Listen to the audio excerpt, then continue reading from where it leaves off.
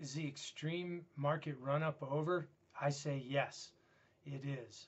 Hi, it's Sam Wilson with the Sam Wilson Home Selling Team at eXp Realty, and this video is to accompany the blog that Pamela Wilson writes for me every single month and actually every other week. But this is the monthly market update, and a few blogs ago, I took a pretty firm stand to say that prices could not keep increasing at the rate they were.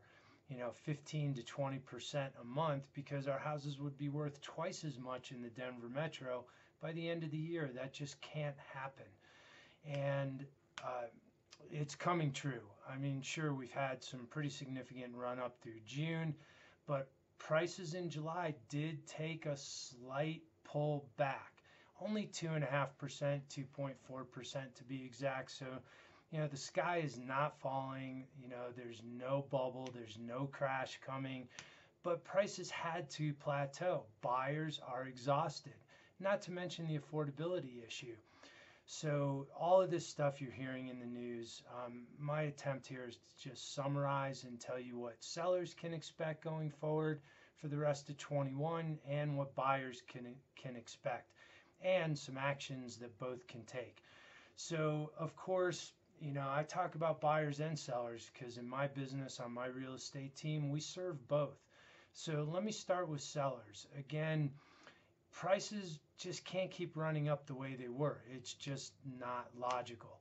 So while it is still a seller's market, days on market are still well under 1 month. I think August will show something closer to 20 days, but July homes did sell very, very quickly, like 9 days. So what we are seeing though is an increase in inventory. Inventory is up about 30%. So there's about a third more homes on the market, thus giving buyers more choices. Therefore, what we're seeing is a lot less multiple offers, less bidding wars, and less buyers throwing their hat in the ring when a good property does come up.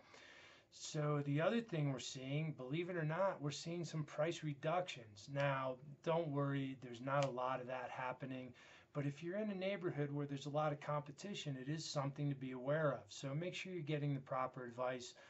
When we update our listing clients, our sellers, on a weekly basis, we show you all the properties on the market that both came on since you were listed and went under contract. In other words, buyers purchase those while you were actively listed.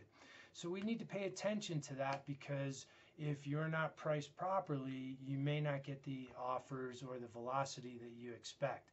Things have changed. So for buyers, look, there's no crash coming. If you're waiting for an extreme price decrease, it's just not going to happen. Now, having said that, you can certainly negotiate a little better now. You can negotiate for inspection items. Do not waive your appraisal rights like buyers have been doing up to this point in the year. Let's protect you. Let's make sure that we're making a fair purchase.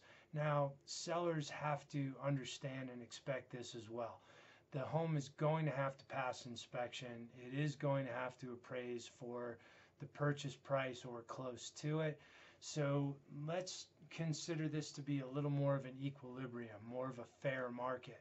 Now, for sellers, certainly prices are going to plateau a little bit, but we're still at the highest prices, highest price per square foot ever in history in the Denver metro.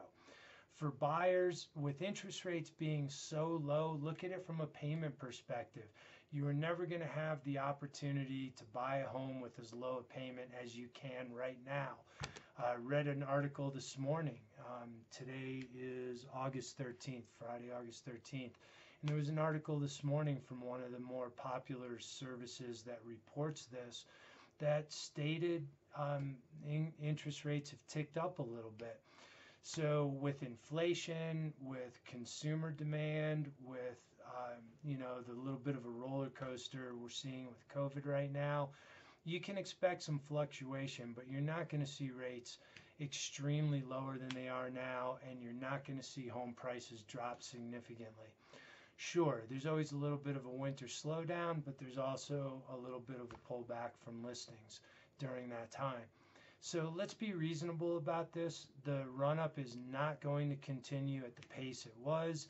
The sky is not falling. It is just simply a more balanced and equilibrium type of marketplace for both sellers and buyers. So let's all be realistic about it. Hey, if you need some expert advice, you can call me anytime. My direct line is on the website here, but you can reach me anytime by phone or text message, 303-770-1250, or just hit me up, click on this video, click on any place in my website. Lots of helpful information for both buyers and sellers. It's always free. There's never any obligation.